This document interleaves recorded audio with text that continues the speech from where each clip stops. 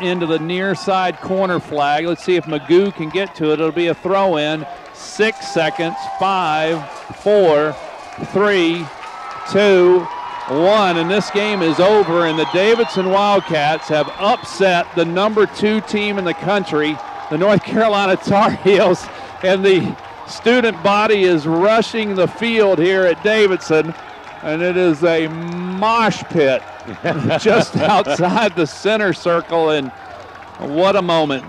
Coach Spear said this would be the biggest game in the careers of the players on this team. And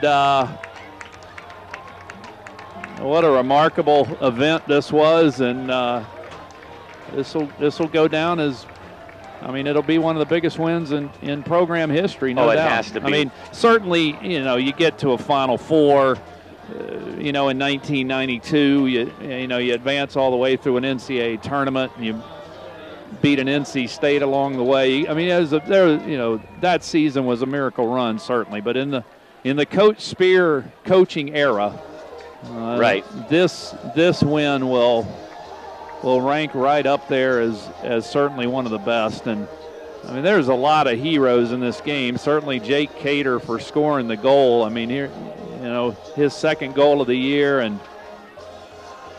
But Alex Gibbons, I know he's got to go to class tomorrow. I